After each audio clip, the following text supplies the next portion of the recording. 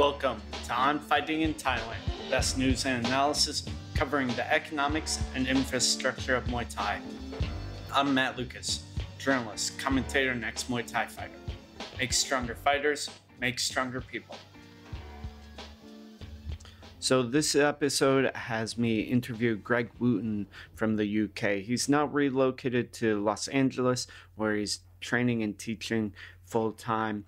He's retired UK fighter, very accomplished, has some big wins in his career. For example, his bout with Pet Bunchu, who we talk about in the episode. Greg is a great guy, has done a lot of good things for the sport.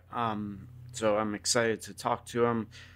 Again, this is a little bit of a late release. Just been traveling a lot. My tour in the States went on a bit long, and also it had me a little delayed with some of my other regular projects. I hope to get back on the horse with everything. So without further ado, the interview with Greg Wooton. So thank you, Greg, for coming on the show today. I really appreciate you taking your time out. How are you doing? I'm good. Yeah, I'm very well, thank you. And no problem. Thanks for having me on. It's nice to be considered worth interviewing. Great. Yeah, well, you've had a very storied career. You know, later on in your career, you fought Pet Bunchu, beating him. I think you knocked him down in the first or second round, correct? Yeah, the first round, yeah. We'll definitely talk about that. And you've also traveled internationally. Obviously, you're based in America now. But how did things first get going for you? You started at 16 years old, correct? Yeah, that's right, yeah. Before Thai boxing, I was mostly playing football, or what Americans call soccer. And up until about 14, I stopped playing that. And I tried a little bit of Taekwondo, but didn't really get into it. There's a lot of pad work and patterns and katas and stuff, which was great, but I think I just wanted something more practical. And then I flirted with a little bit of boxing. I went to a local gym, which was a little bit too practical. So there was no technique work. It was just straight kind of sparring and getting your head punched in every session. So that was the other end. And then I had a friend who was doing Thai boxing. So he took me along to train at Damien Faulkner's. He was my initial coach for a few months at a local community centre in West London in Hammersmith. From there, he suggested I go to the gym that he was fighting from, which was KO Gym in Bethnal Green. So he suggested me and my friend go down there for extra training. I walked through the door and straight away there was people sparring and it was so practical. And it was a full-time gym, full-time facility. And I really enjoyed it and clicked with it, and it made me want to learn. So I stayed there my whole fight career. And you started at 16, so that was maybe 15, 20 years ago, correct? Yeah, that's right. About 15 years ago, yeah. So what was Muay Thai scene like in the UK at that period? That was, so 15 years ago is maybe around 2006, correct? Yeah. So the scene then, like very soon after I started training, I ended up helping out on the show, and I was like behind the cameraman. As the cameraman walked backwards, I was coiling up the cable, and so I saw my first show in York Hall, which is the home of boxing in London, and it was main event was Stephen Wakelin versus Chowatana. What's his name? Was it tall, rangy? Yeah, Lam Sam Kran, probably. Yeah, Lam Song Kram Chowatana, and that one blew me away, man. Because Stephen was obviously I didn't know either of them, but Lam Song Kram just mean, tall, rangy. I think he broke Stephen's orbital with an elbow. He was just frightening, and he looked like bullets would bounce off him. He was so strong. Obviously, the rest of the fight, there wasn't any other top ties on the bill. So that one really stood out, and that one kind of blew me away a bit. So I was in awe watching that. There was Stephen Wakelin. One of my coaches and mentors, David Paquette, was fighting at the time. He fought Sam Kaur not too long before that. He then went on the Contender Asia not too long after that time, and that was like a huge thing to see someone I knew on that show and with all these big names and stuff. And he had a great fight with Jabbar Askarov, and they had a rematch in the UK. Then there was like Stephen Wakelin. He'd previously fought John Wayne Parr, and he was fighting top names. Julie Kitchen was doing her thing, claiming titles left, right, and center, I think, at that time. There was Richard Fenwick, was another big name. There was Christian Knowles was fighting. Christian Knowles, he fought. He had some really big fights with Dillian White.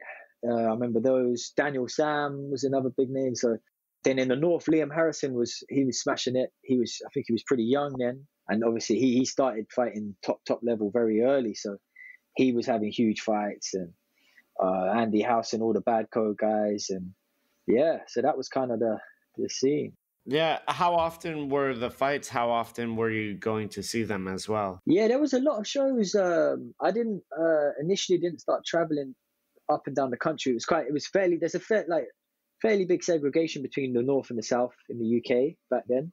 Northern shows and Southern shows, and there wasn't a lot of in between. There was more. Dan Green started putting on. Oh yeah, there was the Muay Thai Legends show. So Muay Thai Legends in London, and then they started having Liam fought Sanchai, Damien and Andy Housen had another. I can't remember which number fight, but they had another fight there. So there was a lot of local shows going on. Lumpini Crawley were putting on shows. Alan Kedel was putting on shows. My old coach Bill Judd was putting on shows. Like there was a lot of local gym shows, yeah. And then there was interclubs, loads of interclubs as well, or smokers, as they're called in the States. So it seemed, again, maybe it was because I was fresh, but it seemed like there was a lot of going on. And then personally, when did you start fighting? When did you first enter the ring? How did that work for you? I think I had my first smoker interclub after about maybe 4 to 6 months. Yeah, I did a smoker, and then I did a couple of those quite quickly, and then I got an opportunity after about 9-10 months to do a C-class fight without shin pads. So then I just started rolling with it after that, fighting fairly regularly every 6 to 8 weeks kind of thing. The first couple of years anyway. And then there was also the opportunity to fight on the IFMA circuit. So I think when I was 16 or 17, I went to the European Games, and it was in Poland. It was in Poland that year. And then a year or two later, maybe 2 years later, I went to the World Championships in Bangkok. So I really learned loads from the IFMAs, actually. Now it's in the Olympics, but back then, it was like a great opportunity to see all these other different national teams, the way they carry themselves, to be in a professional environment, to be in a tournament, to have to make weight every time you fight, you make weight. So you have to keep your weight down throughout. And it was a very quick learning curve, different styles, different approaches. So that was really, really good experience. And in terms of time period, you were on the IFMA teams in 2008, 2009? Yeah, I went to the IFMA World Championships 2009, and I think the Europeans back in 2007. I think those were the two. Yeah, I fought in a couple UK qualifying bouts as well. That was it, really. Mm-hmm. And what do you think you maybe specifically learned from some of those IFMA events? I know you said, just a professional atmosphere, but were there certain things in bout or out of bout that you learned? Yeah, definitely. Cutting weight. So all the Eastern European teams, I don't fully understand the system, but from what I do understand is that they're required to represent their country. So they would have top fighters like Andrei Kulibin and Andrei Kotsov for Belarus, Artem Levin for Russia, and they would have all their top guys would be representing, I think, because if they didn't, they wouldn't get paid. I think they were being paid or something, but so these guys, obviously they're fighting at top level, cutting weight. They were just professional. So I remember, for example, turned up to one, I think it was the European Championships. Kazakhstan pulled up on a coach, and all of their guys jumped off with sweatsuits on, started moving around, started working up a sweat. And that was the evening before the first weigh-in. So they were cutting weight. That was probably their first bit. And then they probably cut more weight overnight or in the next morning. And everyone was tall for the weight. everyone was lean.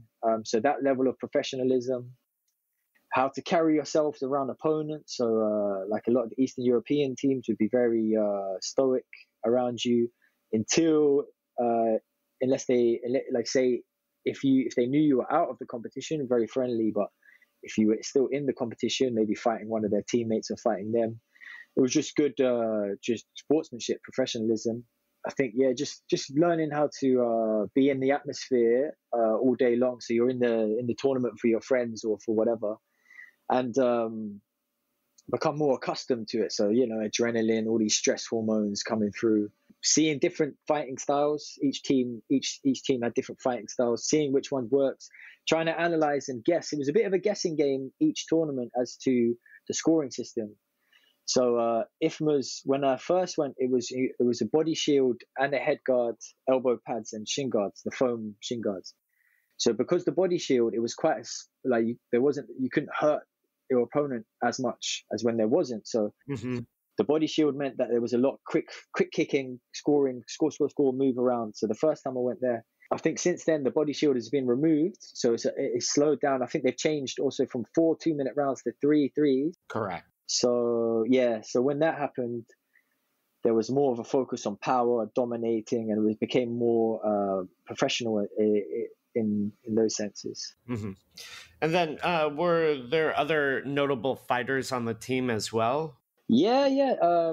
I think I went to 2 world championships actually. So one of them, there was Julie Kitchen was on the team. Anna Zucchelli from my gym. She ended up, I think, in the IFMAs. Yeah, she ended up fighting. Yeah.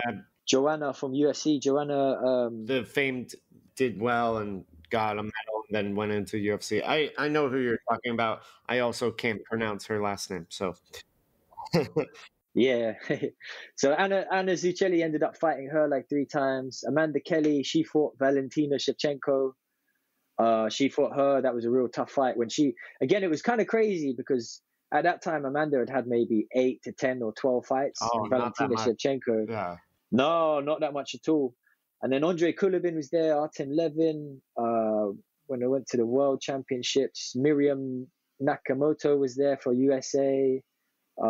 Gaston Bolanos was there for USA. He was young at the time as well. So yeah, there were some good people.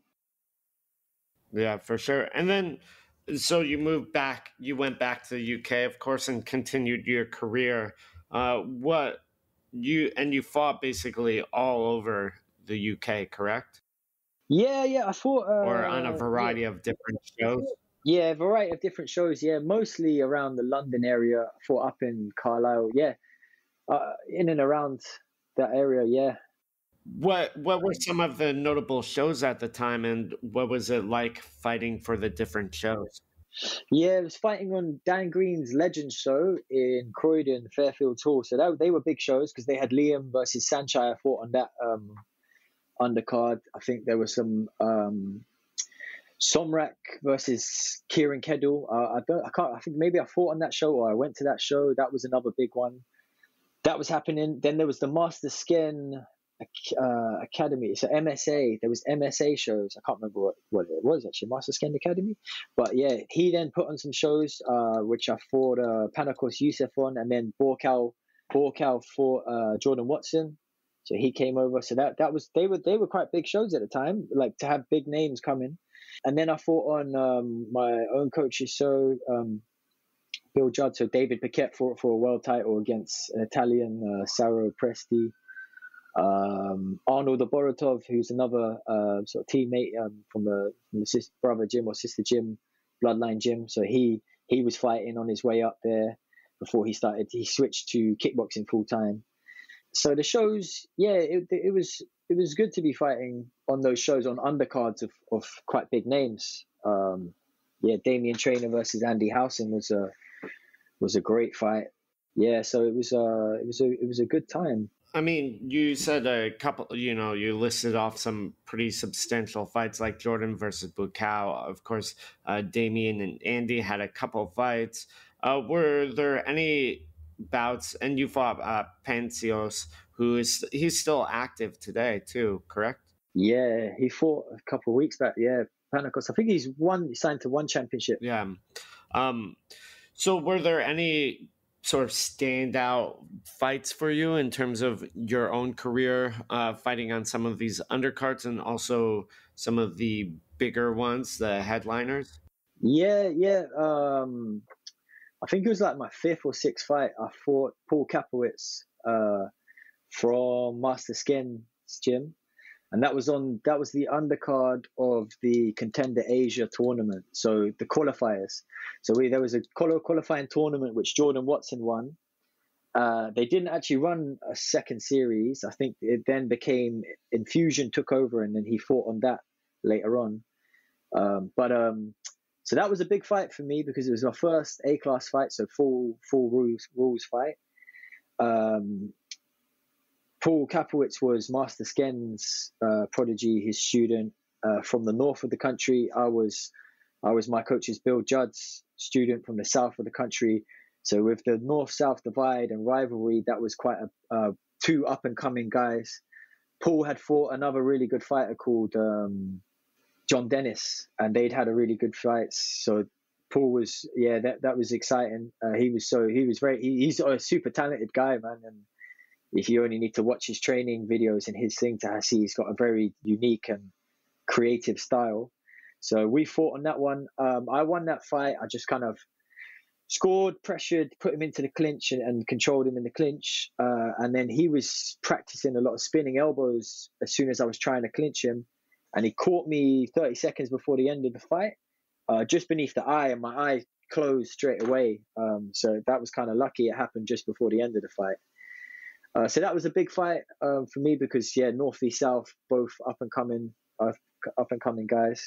And Paul is still active as well. At least he does a lot of social media, or he's part of the Warriors Collective online stuff. Yeah, he's done some tutorials on the Warrior Collective. He fights probably once or twice a year because he runs his own gym, Too Technical, in the Manchester area. Mm. We actually fought on the same show in the States, the Muay Thai in America, the second one. So I got to know him there, and he's a lovely guy, man. He's a very good guy. He's still fighting. It's quite incredible, really, because he runs his own gym and he'll come out once or twice a year and have a really high level fight against good opponents. Paul's still active. Panakos Youssef is still active, who I fought. Another big fight for me was Luke Turner, who was training and fighting out of Bad Company at the time. So Luke Turner had won a world title by stopping Andrei Kotsur, so the Belarusian, and he'd stopped him with an elbow. He had taken that fight at like a day's notice, so that was a huge win for him. I think he'd won another title against a Swedish guy, an ISKA title. And he was fighting and he was training and out of Bad Company with all at the time they had a very strong stable. They had obviously Liam, Jordan Watson, Andy Howson. They had Imran Khan. They had Davey Mack, the Scottish fighter. They had it wasn't Stephen Melody. Oh yeah. I don't know if I don't think he was there then, but I know the Badger fellow you're talking about. James France, that's his name. Yeah, James. So they hit. So that was a big fight because my coach was trying to set up a fight with Liam Harrison. So Bill was trying to get me onto the level where I was credible enough to fight Liam. And so I think they'd agreed with Richard Smith that if I fought Luke and beat Luke, I would have earned the right to fight Liam down the line. And so that was a stepping stone. And Luke we had very similar records. We both spent about a year in Thailand, or the best part of a year. We both had similar records. We'd won a world title by that point. And we had a good fight. He's kind of dominated the first 2 rounds, I think. Threw me all over, gave me a big old spear elbow, cut me in the second round. And then changed the strategy a bit, went to more kicking. I think I gave him a big elbow in the fourth. And then, I took it on points. So that was quite a big domestic one and a turning point. Not a huge turning point, but just a big test, actually, I think, for both of us. Yeah. And did you end up fighting Liam at some point, or it didn't end up working out? No, we were scheduled to fight on the main event. So the main event was a really good promotions by Daz Morris and Phil Shedden, and they had some. Can't remember how many they did, but they did some good shows, very good production. I fought on another one against Rungrat Sassi Prapa. So myself and Liam were supposed to fight, and then the day of the weigh-in, I think Liam had a kidney infection or something happened while he was cutting weight. So maybe I think when you're dehydrating the kidney and it gets put under a lot of stress, so something happened there. He got taken to hospital, and so he didn't make the weight or whatever. So the fight didn't happen. But that was supposed to happen. But going back a little bit, you said that you'd spent some time in Thailand already by the time you fought Luke Turner. You spent about a year at Kiapontip, correct? Yeah. I spent about not quite a year actually. I spent 7 months or so. So yeah, it was my gap year before I went to study at university. So I worked in a supermarket, Marks and Spencer's. I worked in M&S for a few months on the checkout. I was a checkout girl for a bit, checkout boy for a bit, and then I saved up enough money. And then my coach was also helping me out to stay out there long enough. And Rob Cox and Miss Tar and the really nice people at Kiapontip, they gave me a discounted rate, which allowed me to stay there for a bit longer. And they were super accommodating. Really good. Gave me, again, learned how to train like a professional twice a day through the Thai style training. I learned so much about the clinch there. My trainers there, Mr. Liam, was a huge influence on my guard changing style. He had me changing guard quite a lot. Omnoy was incredible clincher, and Samuel Pry was very, very flashy, lovely style. So there was a lot of also at the time there was Samsamut Kyatkonchao. So at the time when I first got there, he was Rajadamnern and Thailand's champion. So being to train and watch the way that he trained and how hard they worked, it was a hugely beneficial experience. And also Rob Cox is just an encyclopedia of knowledge. So just being around Rob and being able to sort of pick his brain on things, and also because he's from the same city and same sort of part of the city as me, it was great to also have him who fully understands what I'm coming from and how to sort of match make correctly and make sure I'm safe. And yeah, he looked after me really well. So I'm really, really grateful for those guys. Yeah. So just following up on a couple of those things. One, when were you there? Was maybe 2011, 2012? I think it was. I went when I fought in the IFMA World Championships in Bangkok. I flew there, trained a little bit for 2 weeks or so, and then fought in the championships. And then I stayed.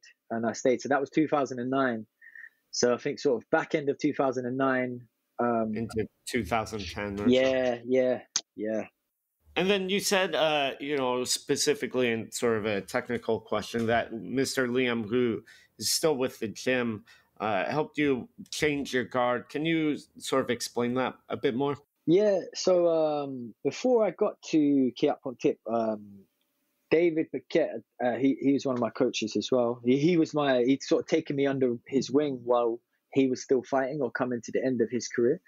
So he'd started, I can't remember, I think I had an injury or something. So he had started to train me in a bit more southpaw. And then I went to Thailand, and Mr. Liam maybe picked up on this, and then he had me doing quite a lot of guard change and stance change stuff. Okay. So he was a big influence with that. And then also later on down the line, I had a training partner, Leon Williams or Leon Wills. He was not as experienced as me at all, but he had trained with some of his friends at Fight Factory Carbon with Lucy and Carbon. So he was bringing a bit of that influence, and he actually helped train me a lot for the last few fights I had. Again, so he trained me quite a lot for Pet Boon Chu fight, and his influence as well. So between the three of them, David Paquette, Mr. Liam, and then obviously Bill Judd gave me all the foundation, and then sort of I just picked up bits along the way. So that sort of they all influenced my style. And then you also talked a bit about Rob sort of telling you things. Obviously, at that point, Rob was very, very active in the stadiums, always taking photos. I think he was doing some commentating at Lumpini at the time. So what sort of specific things do you think you learned from him at that time? Yeah, I think first of all, coming over and trying to, because I'd only ever experienced Thai boxing in the UK. So to understand the gambling culture was a big, takes a while.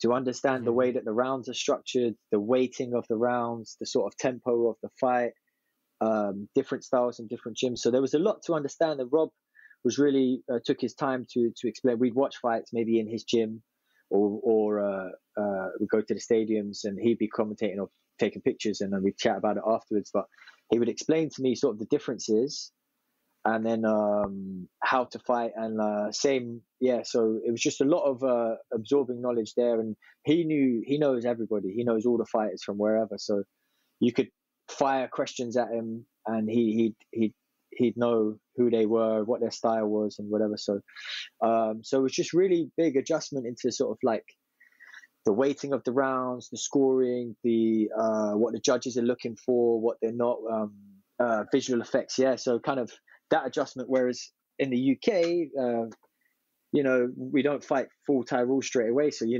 3 2-minute rounds, people come out all guns blazing, and it's scrappy and this and that. But so just learning Muay Thai in the homeland Rob was really good for that. Yeah, and you mentioned also that he was very helpful with some of the matchmaking. You fought at 63 kilos, which is a competitive weight in Thailand. Yeah. What were some of the matches like for you, and where were they? So, yeah, when I first went, I was 19, and I don't know how many fights at the time, but I was, he didn't throw me in the deep end because there's so much talent in Thailand. So I think the first match he just wanted to see me fight and see what it was like, and adjustments. So I fought outside of MBK Stadium. Sorry, the shopping center. Sorry, not the stadium. And then he got me a match. Him and I think it was Mr.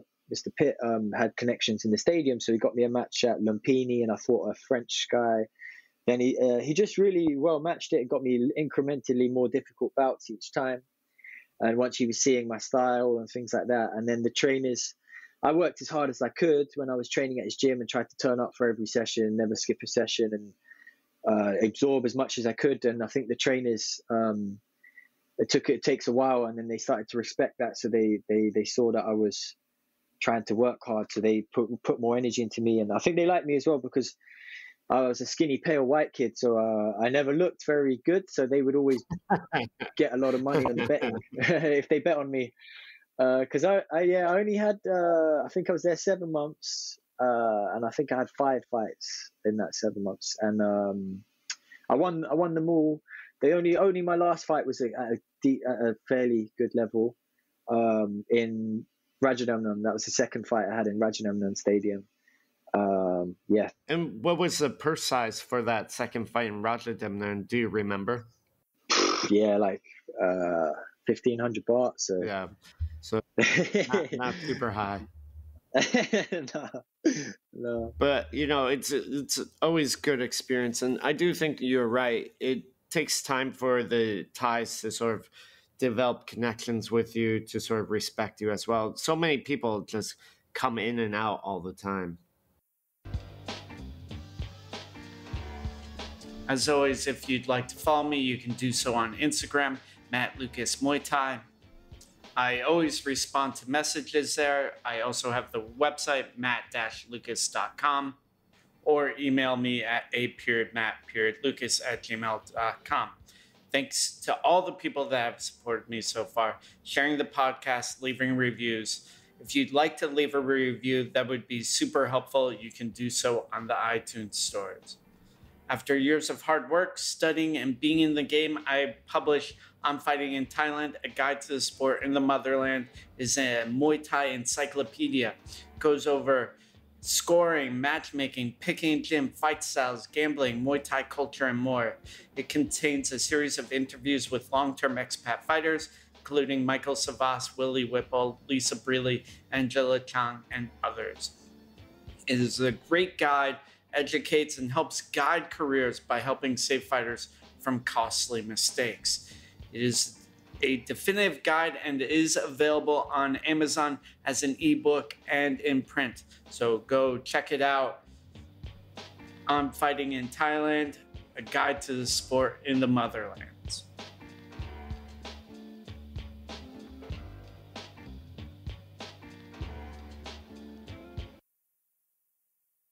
Yeah. It must be exhausting. Yeah. Because obviously now I've never had my own gym, but as a coach, it's exhausting putting time and energy into people, especially for very short periods of time for them to come and go. So I totally understand why they do it. And also, I think the more I do Thai boxing, the more I trying to understand its full essence. And I think like it must be frustrating for the Thai coaches to have foreigners who don't understand. So I get why they fully understand why they would be hesitant. Mm-hmm. And then after your 7-month stint in Thailand, you returned to the UK to finish up your sports science degree, correct? Yeah. To start it, actually, and were you actively fighting at the time as well? Yeah, I was. Yes, I was. Yeah. So I fought the whole way through my degree up until the last 3 months when I needed to focus a bit more time on my dissertation. And I had a very tough decision towards the end. I had an opportunity to fight Sanchai in Ireland in I think I can't remember Dublin. I can't remember where it was, but Neptune Stadium. Yeah. But I had to I turned that down. I decided to turn that down. Yeah. Because it's expensive. These degrees are expensive, man. So I focused on that. I actually won a world title while I was in university when I was fighting on the undercard of the Explosions show at the O2 in UK. The main event was supposed to be Kieran Kedal versus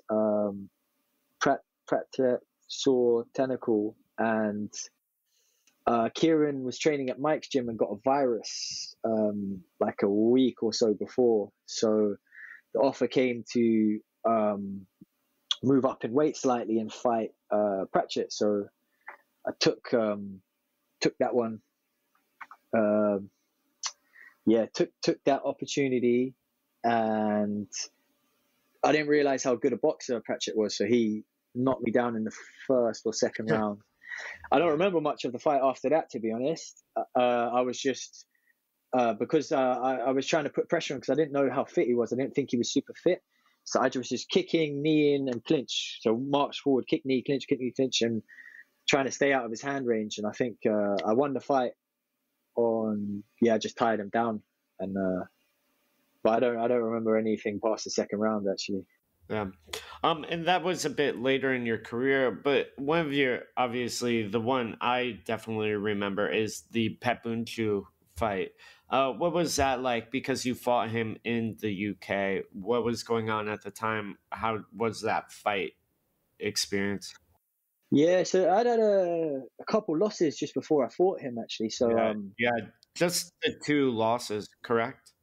Yeah, I know. I've lost 4 times in total. So I lost my first ever fight to Sam Hewitt from Lumpini Crawley on points. I didn't really know how to train at the time, so I was unfit and whatever. And it was close, so whatever. And then the second loss I fought was against a Thai who was in Tenerife in Spain, and he was just a better point scorer. Spain had a kickboxing referee, so he exploited that. So he kind of exploited that the referee didn't know the rules at all, and he plowed me. Yeah, he caught my leg, plowed me halfway across the ring, like a big ring, and then kicked me in the head as I was falling over. So he gave me an 8 count there, and then I was chasing the fight after that. But then I was supposed to fight the who before he was big in glory, Sergey Adamchuk from Mike's gym. So I was supposed to fight him, and then I think a week or so before he got injured, so they replaced him with Chris Bayer from Mike's gym. So he was 1 or 2 weight classes bigger, and he somehow, I don't know if he managed to get down or not, but he got down to weight. And anyway, I just got caught with a right hand in the first round, I think. So I'm frustrated with myself on that fight because I think I could have won if I just kept it long and kicked and moved. But instead, I was too eager to get into sort of the elbow and knee range and got caught with a right hand. So he knocked me out in this first. Then about 5 or 6 weeks later, I fought Pakon on the Yokkao show. I lost on points there. Pakon was just very slippery. He played the game. Really, really good lesson in how to just play the games and the small adjustments and be smooth. And he was great. And then I was frustrated with myself though because I didn't feel like I fought as well as I could have. So then I went to fight Pet Boon Chu up in Scotland. I knew it was his first fight outside of Thailand, I think at the time, if that was correct. But I was also just frustrated with myself for the losing twice in a row. And then my main coach was ill. So Bill, he was been suffering from health problems for a while. So he hadn't been training me for a bit. And David was training me once a week. So I was trained by my teammates. And they did an amazing job, man. We just sort of created a great atmosphere. And I ended up just fighting him and using guard changes, different stance, not playing into the Thai style of scoring that way, trying to really jump on him quickly. And I caught him with that elbow early on, which helped a lot. I was a bit too eager to get the finish, so I didn't manage to stop him in the first, I think it was, yeah. It took 1 or 2 rounds to recover, and then 3 and 4 he came on strong, and I think it was close, pretty competitive, but that early knockdown had given me a slight head start there, yeah, so that's how I beat him. Yeah. And then you just had like another final fight against Rungrat Sasiprapa. After that, and you stopped because of CT things, correct?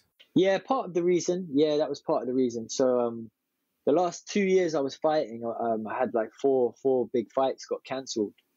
So initially I was supposed to fight Pakon, and he didn't get his visa and didn't make it there. But the promoters only told me the day before the weigh-in, so that was a big letdown. So financially I lost out a lot there. Then the second fight I was supposed to fight Liam Harrison, and that like we talked about, that happened. That didn't happen, and I didn't get paid for that. And I was putting everything into each of these fights, like all my finances into like getting prepared as best I could, and stopping working as much. So that was that one. Then the third one that didn't happen was Sanchai. I was supposed to fight Sanchai, and then I injured my rib a week before.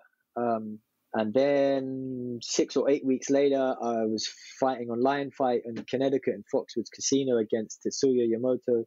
And that's when I failed my MRI scan because the American system requires MRIs.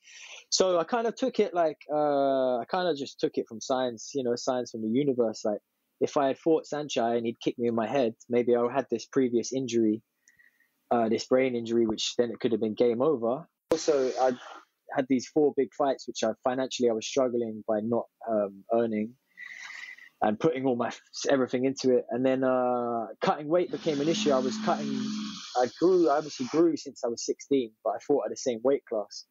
So I was cutting away a lot of weight, and I wasn't doing it. I didn't have a team of nutritionists or whatever around me. I was just doing it quite badly there. So I was cutting a lot of weight in not very healthy ways. So that was like leading to like disordered eating, binge eating disorders. Like that was making me unhappy. I just got a girlfriend, a partner at the time that I was with, and that relationship was very hard. She was great. She's been amazing. We were together for like 6.5 years after that or whatever. So like having a partner, then not the finances, the weight cutting, and then the brain injury. So I was just took all of those things as a bit of a sign. Mm-hmm. Yeah, that makes sense. So obviously you've transitioned into a post-fight career, though. What has that been like in your move to the U.S.? How have you been dealing with that? Can you talk about that a little bit? Yeah. I'd say it's definitely hasn't been a smooth transition, and it was very tough for a few years. But the first couple years, I just wanted to focus on my health. So I wanted to stop yo-yoing and weight up and down, get a better relationship with my eating. Because I think there's a lot of fighters that have eating disorders, and coaches as well. And I think it's just, masculinity and bravado, we kind of hide behind it and joke about it, but it's quite there. So that took a couple years. I also needed a year of no contact and no head contact at all, no sparring. that was recommended. And then by that point, I'd also parted ways with my coach, Bill Judd. So he was a huge figure in my life for a long time. And that was pretty upsetting and whatever at the time. He was a big, father figure, mentor. So parting ways with him, trying to figure out, I don't know about you, but I see like when you're fighting at a high level, when you're putting everything into it, you don't really plan ahead. And I wasn't anyway. I wasn't planning that far ahead. I wasn't really sure which way I wanted to go.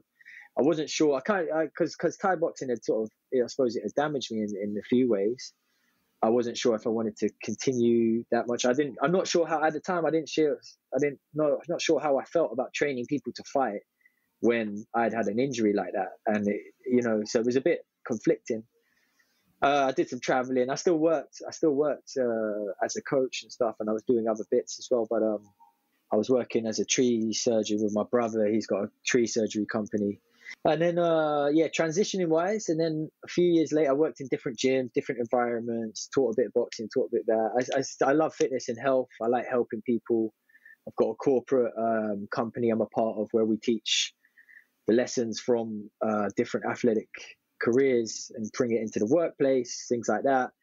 I'd like to do more community projects at some point. I'd like to get that going. But so now I stopped at 25. I'm 30, about to turn 31. I moved to the States about 18 months ago just because my partner at the time, she grew up here, so she wanted to come back. I wanted to change. I was in the comfort zone of my own city. So that was it, really. Yeah, I came out here. I wanted to test myself as well. It's all well and good being, growing up and being in the same place. So I wanted to experience that. And then I moved here just before the pandemic, so it was a bit of a dud start. Yeah.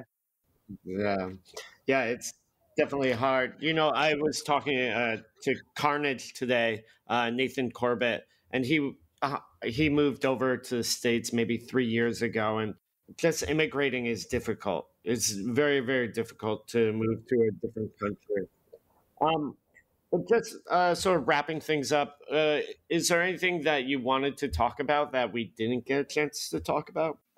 In the context of UK Muay Thai? Yeah, in the context of UK Muay Thai, and also, any additional topics that you thought were maybe important we didn't bring up? Probably just the change. I'd say the change that I've noticed is the influence of social media. So when I first started, there was the biggest thing was Axe Kickboxing Forum, which was an online forum. Yeah. So Rob was all over. Yeah. He was spitting facts and putting people straight, left, right, and center. Yeah. But I'd say I'd say that Thai boxing is an interesting one because maybe more then and less now, but it meant that the fans had direct access to the fighters. So there was a lot of sort of fans criticizing fighters and fighters criticizing fighters, and a lot of sort of it was useful for like events, dates, results, pictures, all of this stuff, people gambling as well. But there was a lot of sort of that stuff going on. And I would say that now social media has changed the game quite a lot in that people, if they use that tool very well, they have a bigger profile and they're getting themselves good matches because of that. So when I was fighting, I didn't really have any social media. I didn't take the style of my gym, and Bill, my coach, didn't really like any of that. So he didn't like anyone filming or pictures and all of this. So there wasn't any of that, and you just fought, and it was more for fighting. Whereas now MMA is bigger. There's a lot more people. It's more glamorizing to call yourself a fighter, or more glamorous. Sorry, and I think that's changed the game a lot. I think there's also like younger fighters are doing really well on promoting themselves, and even me, it kind of fools me sometimes. Like I'm watching people on their Instagrams and things, and then when I see them fight and they're losing to no-name people or whatever, it's interesting. Or vice versa, you can see a talent early on and they're documenting their journeys a lot more. So I'd say that's been a very interesting change in the fight game. Yeah, I'd say, and building people's profiles, getting them opportunities. And I'd say, it's interesting to see. You work within this firsthand, so it'd be interesting to hear what you think. But almost like now it's a necessity of the sport to have these unless you're very, very good, you need that social media presence. Yeah, I mean, you do. Obviously, the landscape of the States is a bit different. It's very much a pay-to-play model here in the States. You need to sell tickets. The way you're able to sell tickets is, obviously it's your connections within your own community. You have to be nice to people. One of my favorite things that Liam Harrison said that a big reason for his success is he just tries not to be a dick. And I find that generally you need to be nice to people. Then you're able to also use your social media to grow your profile, but not every fighter has those tools and not every fighter wants to use them. So it can be a bit difficult. Sometimes fighters that are very good at social media get opportunities that they might not otherwise have or deserve, which, it creates an uneven playing field. But, the playing field in general is not always fair, and that's life, Yeah. That's life. Yeah. I say that's just the only thing I've sort of been noticing, which has changed quite a lot since when obviously not even that long ago. But when I was first fighting, that was been quite a lot. Yeah. Well, thank you for your time. If people are interested in following along with you or training with you, how can they get a hold of you? Social media, yeah. So Instagram. There you go. Plugging myself. Thank you. Greg_Wooton on Instagram. Yeah, they can mostly follow me there.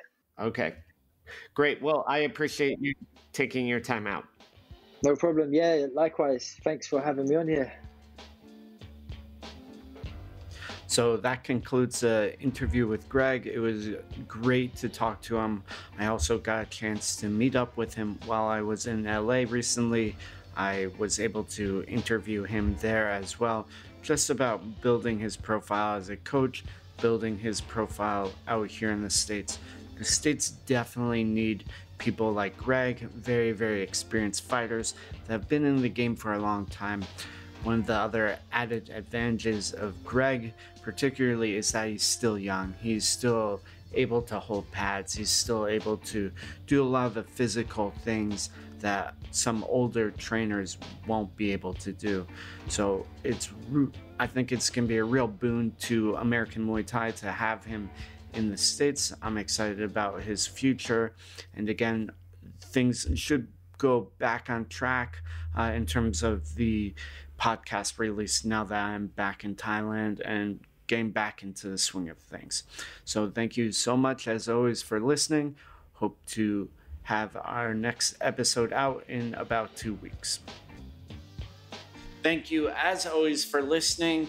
And once again, if you like this show and if you like the content, it would be great if you could share, leave a review on iTunes, and really support the show and what I'm doing here. If you'd like to reach me, you can follow me on Instagram at Lucas Muay Thai or email me at a.matt.lucas@gmail.com. As always, this has been On Fighting in Thailand, the best news and analysis covering the economics and infrastructure of Muay Thai. I'm Matt Lucas, journalist, commentator, and ex-Muay Thai fighter. Make stronger fighters, make stronger people. This show was edited by Effie Ceruti. You can find me on Instagram at Effie_FC or on Facebook at Effie Ceruti.